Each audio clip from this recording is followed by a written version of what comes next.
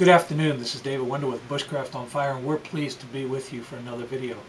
Today I want to talk about something that many people overlook in their e-kit. I think it's very, very important.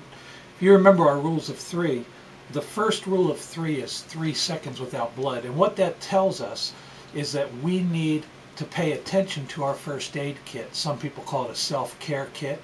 Whatever you call it, it's important that you have something that's half decent inside of your kit. Now, one of the mistakes that a lot of people make is that they get one of these little kits.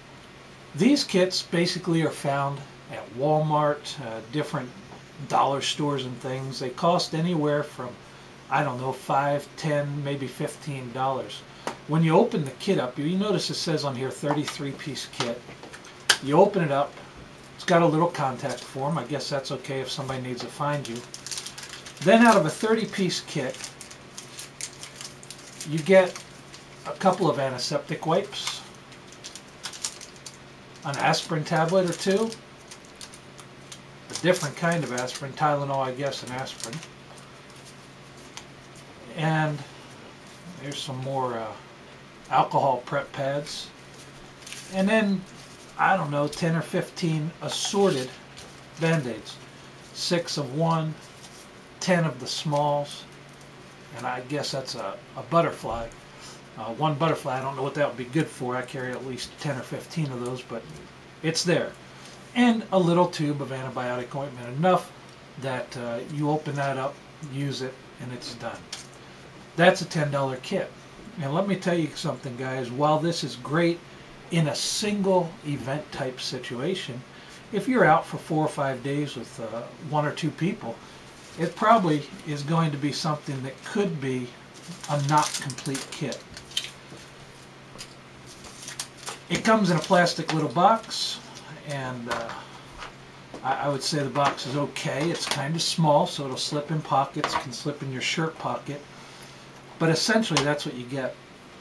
I have a subscriber who sent me a kit, and I want to show that to you. One of the neat things about this kit, it's a MOLLE kit. It fits right on to my pack. And the first thing I want you to see about this first aid kit, it's put together by a gentleman named Skinny Medic, and he is a paramedic. So he knows what to put in a first aid kit. He knows what items are more commonly used than others.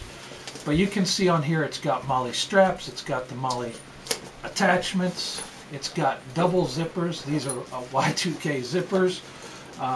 This pack is equivalent. It's made of 1,000 denier, and it's got MOLLEs on it itself to attach other small items. And this pack itself, in my opinion, I love packs. This pack itself is almost worth the entire price of the kit. That makes it a really good buy. But when I open up this kit, and as I said, Skinny sent this to me, I was surprised when I opened it up. Now I'm going to take out a couple of things that I've put in here and show you that I've put extra, because one of the things I noticed was there was more room. And so I have some extra Neosporin little tablets here, and I put a pair of hemostats in here in case I needed a pair of hemostats. Put a little Visine in there for eye wash. And I put a tube of Lanacane. If you get an itch or a bite, that's good stuff. I also put in here a pair of needle nose tweezers. And I think that's all that I put in here. A pair of toenail clippers. I believe in those things. I've added those into the kit. They don't come with the kit.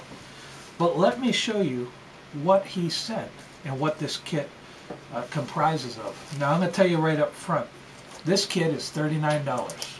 As I said, if you were to buy a bag similar to this from Expedition, Fox, whatever company, you're going to spend between $29 and $49 just for the kit.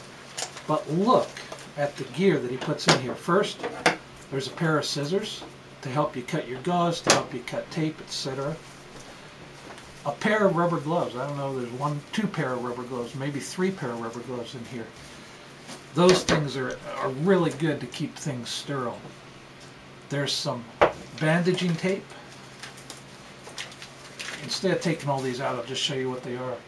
One of the nice things about this kit too, it's got segregated compartments, so you can put everything in its place, keep it, you know right where it is.